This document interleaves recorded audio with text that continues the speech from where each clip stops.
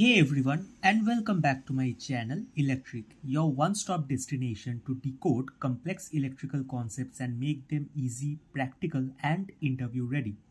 Today we are diving deep into something that powers entire cities yet often goes unnoticed: electrical substations. What are they? Why are they so important? And how do engineers troubleshoot issues inside one? By the end of this video, you'll not only understand every key component of a substation, but also gain the practical knowledge to tackle real-world troubleshooting and ace your interviews. So let's get started. Imagine electricity like water flowing through a city. Power stations are like the water source and your home is the tap.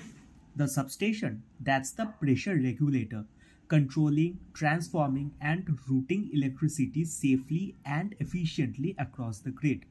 In simpler terms, an electrical substation is a control and conversion hub that manages voltage levels, stepping them up or down to ensure smooth power transmission and distribution.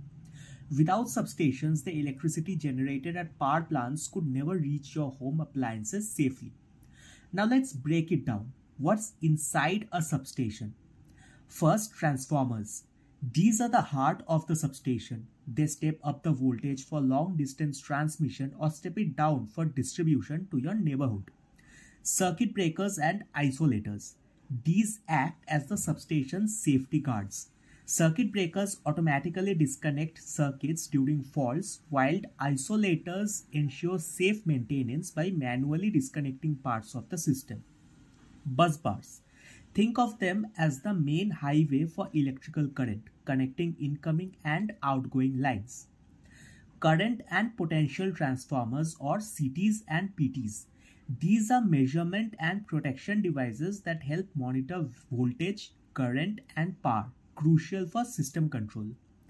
Lightning arresters. These protect the substation from lightning strikes and voltage surges. And finally, control panels and protection relays. The brains of the operation. They constantly monitor electrical parameters and take automatic actions during faults. And that's just scratching the surface. But these are the building blocks you will need to understand 90% of substation operations. Now here's the basic flow of how a substation works. Electricity from a generating station enters the transmission substation at very high voltages, often 132 kV or more.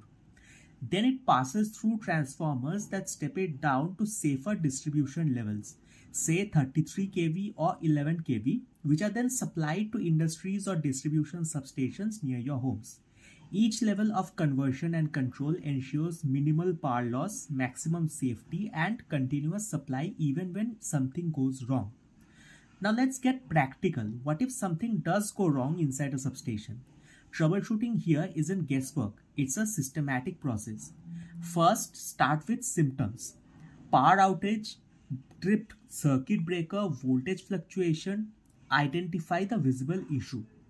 Then check the protection logs or SCADA alarms. Modern substations record every fault detail. Look for error codes or relay triggers. Then verify connections and components. Test CTs, PTs, breakers and relay circuits for open or short circuits. Then isolate and test. Use isolators to safely disconnect sections and test continuity, insulation resistance and phase balance. Finally, root cause analysis. Once identified, fix or replace the faulty component, reset protection relays and re-energize the circuit. This logical approach helps prevent repeated faults and keeps the system stable. And it's exactly the mindset interviewers look for when they ask you about troubleshooting scenarios. Substations aren't just for utilities, they are everywhere. Industrial substations power massive machinery and automation lines. Renewable energy substations manage output from solar and wind farms. Urban distribution substations ensure reliable power for homes, hospitals, and offices. Each setup is unique, but they all rely on the same core principles of control, conversion, and protection. If you're preparing for interviews, expect questions like what are the main components of a substation? How would you troubleshoot a tripping transformer circuit? Why do we use CTs and PTs in protection systems? So remember, focus on concept clarity and problem solving logic, not just memorization. Companies look for engineers who think systematically under pressure. And there you have it, the complete beginner's guide to electrical substations, from components to troubleshooting and industrial applications.